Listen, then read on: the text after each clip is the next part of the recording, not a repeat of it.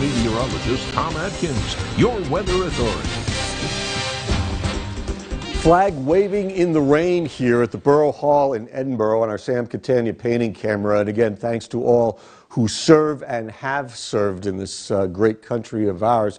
What we've got going is some improvement. I guess that's the best way to say it. As you can see, the heavier rain now starting to move across Warren County, and just lighter precipitation and fog to the west of our area.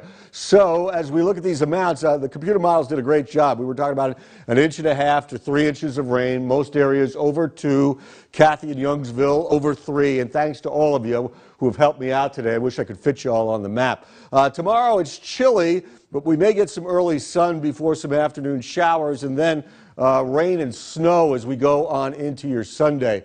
High today, 60, low at 56. Obviously, plenty of rain, but this is a pattern change from warm to cold weather into next weekend, and probably a little bit into the first part of at least Thanksgiving week. So we may additionally get some snow for tomorrow night, but right now, too warm to support snow. 55, a common number, French Creek and Corey and Northeast, Barron and McCain.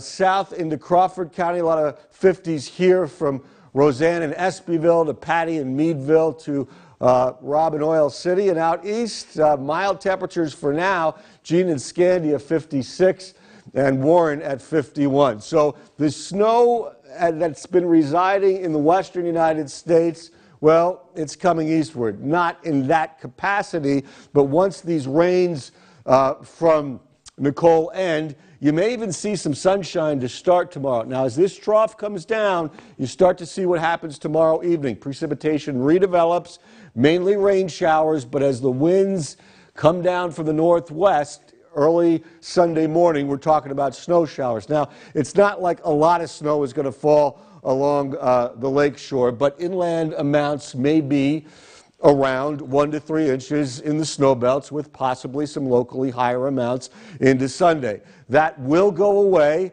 High pressure will come in, and we'll get a break later Monday into Tuesday, but it will remain cold. Forecast for tonight, rain diminishing, fog and turning cooler. Temperatures in the low to mid 40s by morning. And on your 7-day forecast, what you're looking at is sun to showers tomorrow, and then some snow tomorrow night and Sunday. That will leave Monday and Tuesday.